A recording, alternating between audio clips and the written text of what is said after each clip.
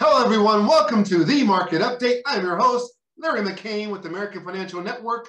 I hope you all are having a great day. I hope you had a wonderful Christmas. I hope Santa came and brought you just an abundance of gifts, of joy, time with family. I just hope it was a great Christmas for each and every one of you. As you know, in 2020, Christmas was a lot different for us. We were just experiencing the full throes of the virus. Naturally, there wasn't a lot of preventative maintenances besides, or measures, I should say, besides just staying away from people and not hanging out with folks. And so this year in 2021, we're able to go out and spend time with loved ones. It's been a joy for me to spend time with my dad and with other family members, where last year everybody was just trying to kind of stay at a distance. And so I hope Christmas was great for you. I hope you all just, of course, remember the spirit of Christmas, which is giving. What I realize is that the most precious gift you have to give is your time. And during the holidays, especially during Christmas, we usually kind of take a little extended vacation, relax a little bit, spend more time with family and friends, and then get into reflection as we look towards 2022 or the new year. And so as you're spending this Christmas weekend with your family, with your friends, and this time, just enjoy each and every moment. Know that in our mortality, time is short. We never know when that moment will be. For a lot of us, this is our first or second or third, or we have experienced loss, but a lot of us have experienced major loss. And so the holidays, we feel that. And so it's always a good reminder to just be grateful and to just enjoy each and every moment. So I hope each and every one of you enjoyed Christmas time. Thank you again for joining me. I really appreciate each and every one of you. It is always a joy. It's a pleasure to just be able to present to you great information. I love doing what I do. I love connecting with a lot of folks, a lot of you all. In fact, every time we put out a video, we get lots of calls and messages. And so I find it's a way to connect with a lot of people. And, one of the things I realize in life is that when you try to cater to everyone and to make everyone happy, you can't do it. And so really, when you're speaking, you got to remember you're speaking to your audience. There's a huge audience out there for you to speak to. You just have to be confident first, knowing that folks are watching. And if you're speaking truth, they'll feel it. And so again, thank you all for reaching out. Thank you all for connecting with me and walking with me. And thank you all for the calls and emails and whatnot. I'm just excited about 2022. I'm excited about what's in store. And of course, it leads me into this great video. All right, I got two major emphasis today. I want to speak to, of course, first-time home buyers. And I also want to speak to, yes, agents out there, but really all buyers in general. But the reason why I say agents is because this is more industry talk. But it's really good information for buyers out there, because we're seeing some things out there that you all should be aware of as well. Okay, first-time home buyers, listen up very, very closely. There's a graphic I'm going to put up on a screen for you. I came across this, recently, and I just kind of cringe because we see it. Those of us in the industry, we see it coming like a slow-moving train, like a cartoon train. It's crazy. Share of first-time U.S. home buyers drops to historic lows due to soaring prices. Hey, first-time home buyers, I get it. We see it. We're experiencing it with you. From last year to this year, just such a huge drastic change. I mean, there was a window, I remember, during the initial parts of COVID, where we were getting, great deals for our buyers out there. Rates were still very good, not rivaling today, not too much more than today for the most part, but we were getting great deals for the buyers out there. But of course, things have changed because we're all working remote. And so that's impacting, of course, inventory and pricing, because we're seeing it soar everywhere. And so again, first-time home buyer, I really want to connect with you on this one. Whether or not you're working with someone else or you're just thinking about getting in the game, please listen up very, very closely. Folks always ask us, when is the best time to buy? Or folks will always ask us, when is the best time to sell? That same quintessential thought of, when is the best time to buy low and to sell high? Well, for buyers, particularly first-time home buyers, right now is your time. I can't emphasize it more. You've been following me, of course, on this journey for quite some time. I've been saying this since COVID. Of course, we've been doing a lot more videos. That really prompted us to do more videos because of just changing how we had the changing industry, and you're seeing it here on the graphic. So you've got a couple things going on. The cost of money is very low. Number one, cost of money is very low. There's another graphic I'm going to put on the screen right there, and you're going to see the housing forecast. And it talks about, of course, the cost of pricing and things of that nature as well.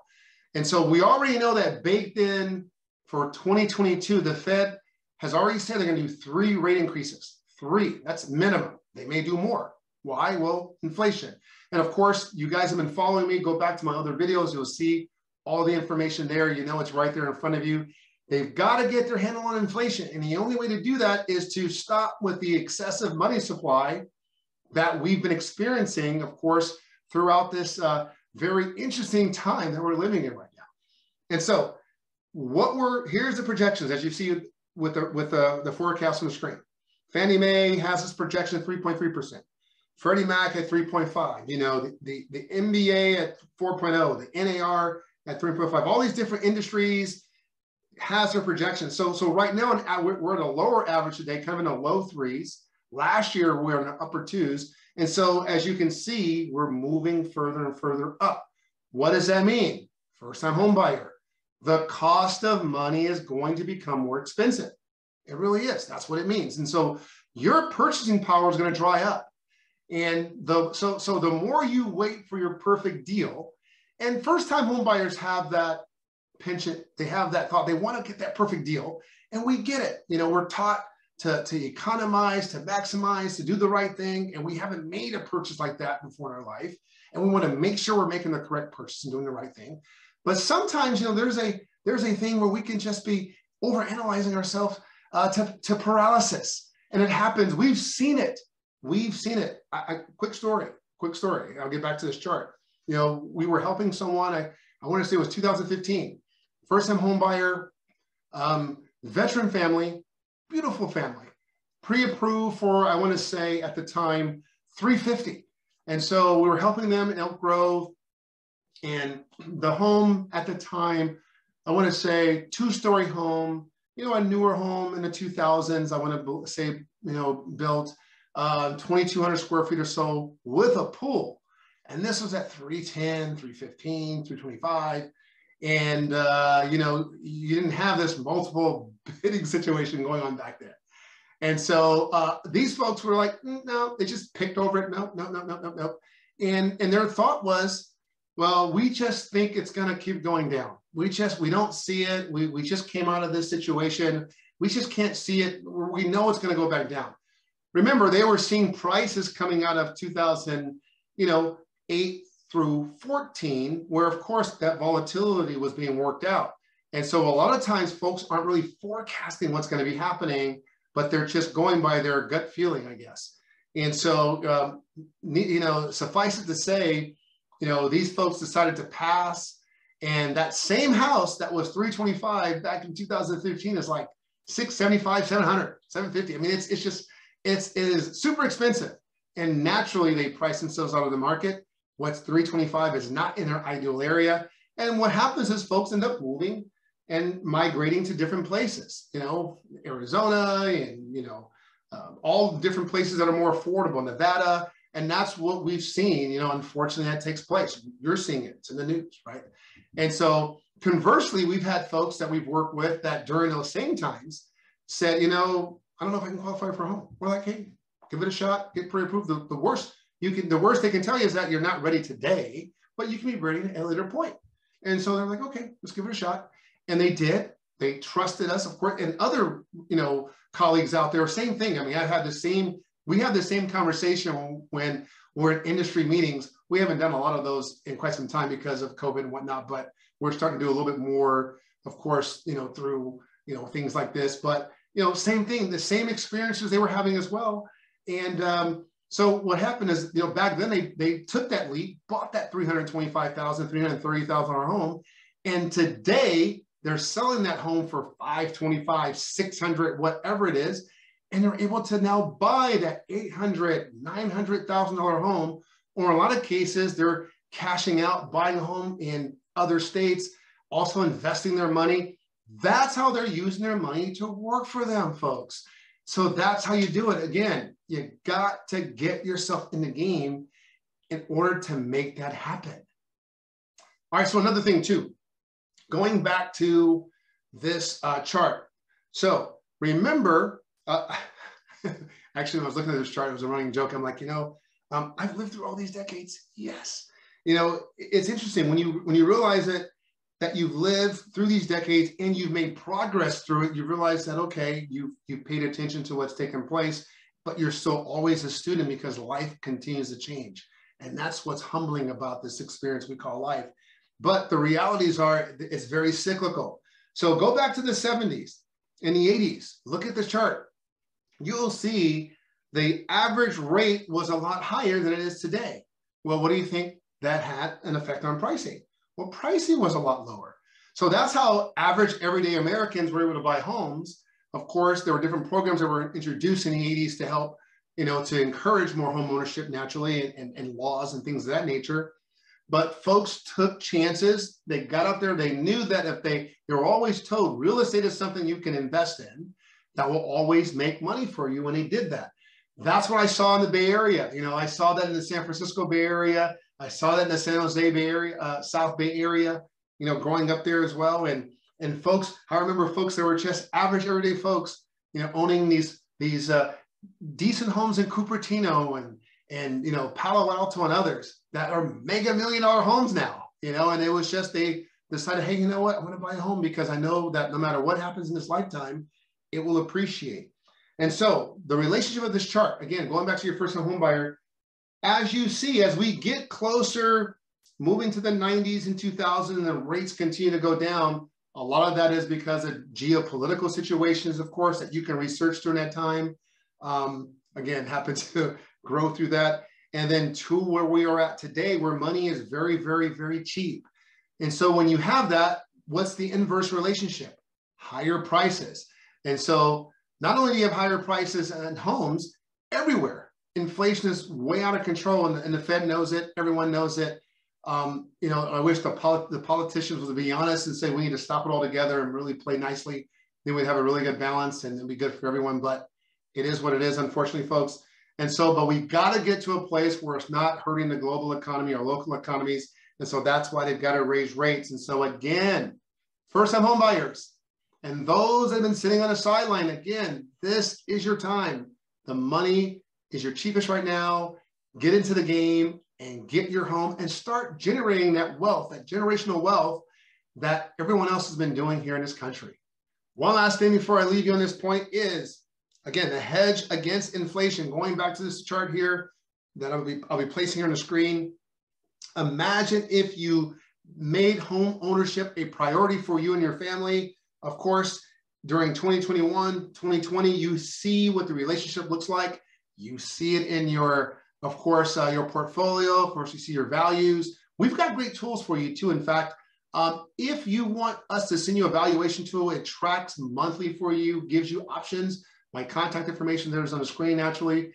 Email us, text us, contact us. We'll send you a link. I've got several different tools that'll help monitor the value in your area. And it will tell you exactly, where things look, and also give you an idea of good rates as well too. We're still doing refinances and helping folks save because there's still a few folks that haven't done that. So if you need to do a refinance, if you need to lower your rate, give us a call. My contact information is there as well. We love to help you also. All right, just as I said, I have something for agents, but really it's for all buyers, but it's just our industry folks who love to track this information. There's the graphic on the screen. Sales of newly built homes tank as affordability hits buyers. Hey, it's no mystery, of course, as rates have been slowly moving up and prices have gone up because of remote working and things of that nature. It's squeezed the pool of buyers, which of course is why earlier my appeal to first-time buyers is to get into the game because it can be very, very challenging for you. Now, what I want to share with agents here is, when I see this, I think about what's kind of happening in the industry, and it unfortunately happens when the market is like gangbusters. I've talked to a lot of agent partners out there who were working with, certain builders who they had great relationships with them in the past, and then all of a sudden, because things were flying off the shelf, they decided to cut commissions, play games with the commissions and things of that nature. And listen, in this human experience, one thing we know is that karma is real. It's very interesting. How someone treats you is their karma. How you treat them is yours. And so you always want to make sure you're doing the right thing. No one's perfect, just always have great intentions. But you know that this cycle is going to change. That's just how it is. Go back and look at Ibbotson charts. That chart, of course, are the U.S. industrial age. Well, even back to 1900s, you'll see it's all cyclical, and you'll see where things lie in there. And so we've seen this before, where anything can sell itself, and so builders start cutting you out. And really, any buyer wants to be represented should have fair representation wherever, and should that relationship should be reciprocated regardless if it's new construction or not. That's in the best interest of the industry because you have the fair representation. But of course, we've had some challenges with some. What you're going to see, of course, as things change, as rates go up, and homes sit a little bit longer, builders are going to be coming back and say, "Hey, buddy, let me back in. Help us, work together." And so it's funny. I wish they wouldn't do it because it creates acrimony. It's not in the best interest of the market. But there's greed always crops his head up somewhere. But we're seeing it too. I remember there was a client we were working with. I want to say last year, towards the tail end of 2020. I want to say, and they wanted a new construction. Of course, they were retiring out, wanted something a little bit more smaller. Kids have moved on and whatnot, and so we were helping them. The team was helping them. And the builder said, well, hey, even though your home can sell, we're not even going to accept your contract until your home is sold. And so these retirees had to sell their home and move into an apartment just so they can qualify to get into this new construction that took 6 months to build. I mean, it just really crazy things. Well, of course, as I showed you with the graphic, things are changing. I know firsthand, of course, we're helping clients where they're in the process of completing the sale in their home, and the builder's like, hey, no problem, we'll wait for you, we'll take a deposit, take your time, because they're seeing things are changing. And so I just wish folks would do a little bit better forecasting, would help the market stay healthy, and help control pricing a little bit, and it'll also keep quality and value great. Folks, we expect a great new year, of course, with getting better control of inflation. That helps out, helping first-time home buyers and new buyers move up. And of course, catering to our buyers who are in a class that they're looking at, getting their forever home. We see a lot of that happening as well. And so we want to help you. Our contact information is there. Give me a call. Again, I have agent partners all throughout the country. We do loans all throughout the country in every state. And so there are first-time home buyer programs that are national that we can offer to you. And of course, there's programs that are native to your state that we can help you with as well. Give us a call. We'd love to get you started along the way and help you start generating wealth for 2022.